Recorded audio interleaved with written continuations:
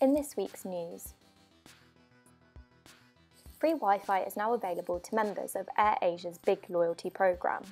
All Big members will be given a 2 MB chat plan for access to WhatsApp, WeChat, Line and Viber applications every time they fly on a Rocky-enabled flight.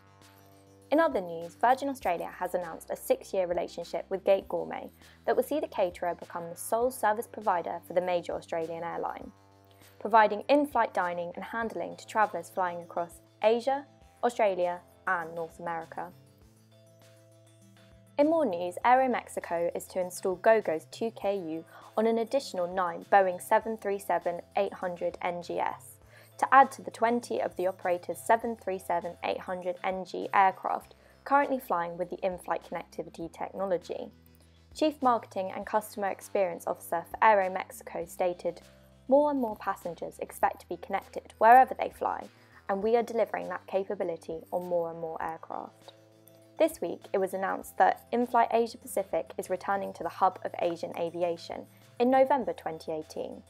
Co-located with Aviation Week's Commercial Aviation Service event, formerly known as MRO Asia-Pacific, the 2017 edition attracted over 200 delegates, including 25 unique airlines to the in-flight workshop. Industry experts gathered to discuss trends and challenges facing the in-flight entertainment, connectivity and cabin technology sectors.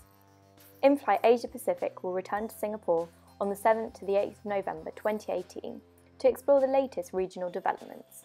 We hope you can join us in Singapore later this year. That's all for this week. For more news and updates, subscribe and follow us on social media.